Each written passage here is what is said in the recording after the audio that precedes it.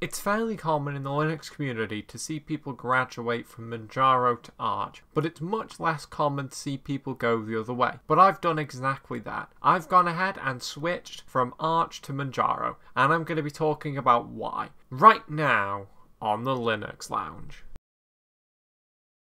So from that intro, you might be wondering why someone would switch from Arch to Manjaro. After all, Manjaro doesn't really do anything that Arch doesn't. But trust me, I do have several good reasons. First of which is that Manjaro is really easy to deploy. If I want to install Arch on something, I have to go through quite a long Arch install process and install everything that I want manually. If I want to install Manjaro, I only have to go through a quick graphical installer and everything is pretty much already there. Obviously, Manjaro is a lot less flexible than Arch for that reason, but these days I tend to like things that are simple and easy to get going quickly, so I do quite like Manjaro for that reason. Another reason I switched to Manjaro is that generally I find it to be a bit more stable. Now obviously if you're looking for stability, you'd be better off using something that's not rolling release like Debian, but with that said, neither Arch nor Manjaro are particularly unstable, but I do still think that Manjaro holding back updates gives a slight edge in stability over Arch, and as I said earlier, these days I do tend to like things that just work, but I also still want the power of rolling release and Arch Linux with that, so therefore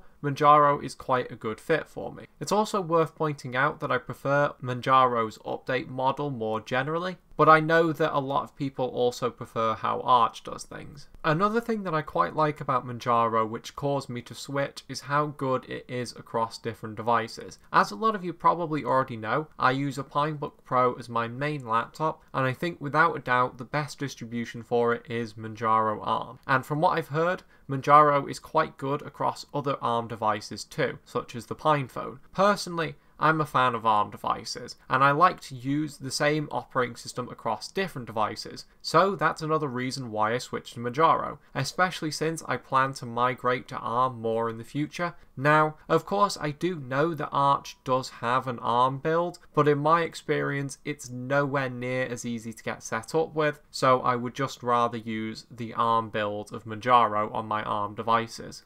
The next reason that I have for switching to Manjaro is only a small one, but it does make a difference to me. Manjaro actually has more packages in its official repositories than Arch does. For instance, I use the Vivaldi web browser, and on Manjaro I can actually get it from the official repositories as opposed to the AUR. The same is also true of Signal. Generally speaking, if I can help it, I would rather use the official package repositories than the AUR, but that is of course a matter of personal preference. Additionally, I think that Manjaro is one of the few distributions, if not the only distribution, that packages Vivaldi for ARM devices in its own official repositories, so that makes it the obvious choice for my Pinebook Pro, and since I want to run the same distribution across different devices, that also makes it the obvious choice for my desktop.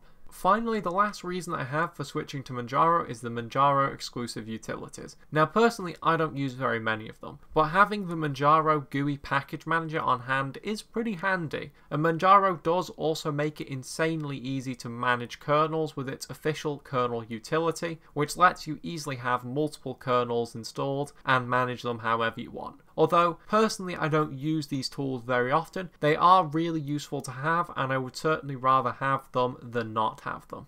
But with all that said, that's it for today's video. What do you think of my reasons for switching to Manjaro? Do you agree that Manjaro is the best choice for my use case? Would you also switch to Manjaro? Let me know in the comment section below. But with that said, that's it for today's video. I will see you in the next one, and I thank you for watching.